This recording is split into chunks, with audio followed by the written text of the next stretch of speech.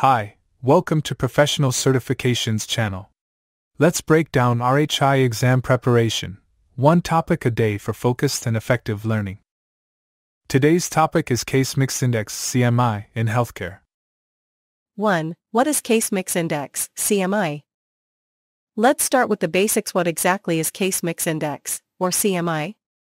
The Case Mix Index is a measure that reflects the diversity, clinical complexity, and resource needs of the patient population treated at a healthcare facility. Essentially, it's an indicator of the average severity of cases treated at the hospital or healthcare provider. The CMI is calculated using the relative weights assigned to each diagnosis-related group, or DRG, for patients discharged during a specific period. DRGs are used to classify patients into groups based on their diagnoses, procedures, age, sex, discharge status, and other factors. Each DRG has an associated weight that indicates the expected resource usage for that type of case. In simple terms, a higher CMI means the hospital is treating more complex or severe cases that require more resources, while a lower CMI indicates less complex cases. 2. How is CMI calculated? Now that we know what CMI is, let's talk about how it's calculated.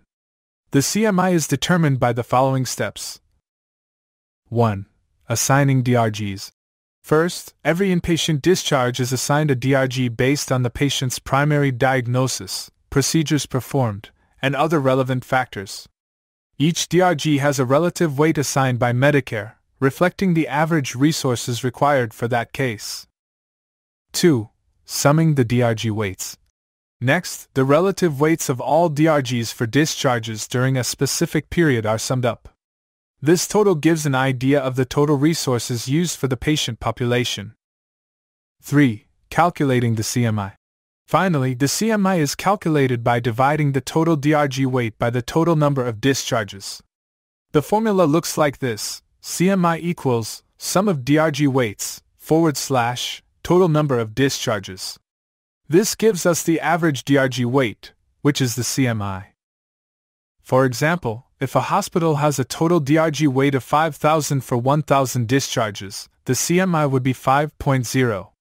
This indicates that, on average, the cases treated at this hospital are relatively complex and resource-intensive.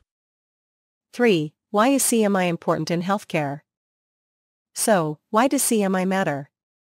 The Case Mix Index is a crucial metric for several reasons. Financial reimbursement. CMI directly impacts a hospital's reimbursement from Medicare and other insurance payers. A higher CMI usually leads to higher reimbursement rates because it indicates that the hospital is treating more complex and resource-intensive cases, which cost more to manage. Operational efficiency. Understanding CMI helps hospitals and healthcare providers optimize resource allocation. By knowing the complexity of the cases they handle, they can better manage staffing, equipment, and other resources to meet patient needs efficiently. Quality of care. A higher CMI often correlates with more specialized and intensive care. Tracking CMI helps healthcare organizations assess the level of care they're providing and identify areas where they may need to enhance services or invest in additional resources. Benchmarking and comparison. CMI is also used for benchmarking and comparing the performance of different hospitals or departments. By comparing CMI, healthcare administrators can identify trends, understand their position relative to other institutions, and make data-driven decisions to improve operations. Strategic planning. CMI plays a key role in strategic planning. Hospitals use CMI data to make decisions about expanding services, investing in new technologies, or even opening new departments. A higher CMI may justify the need for more specialized services or facilities. 4. Challenges and considerations in managing CMI. While CMI is an important metric, managing and interpreting it comes with challenges. Here are some considerations. Coding accuracy. Accurate coding is essential for calculating CMI.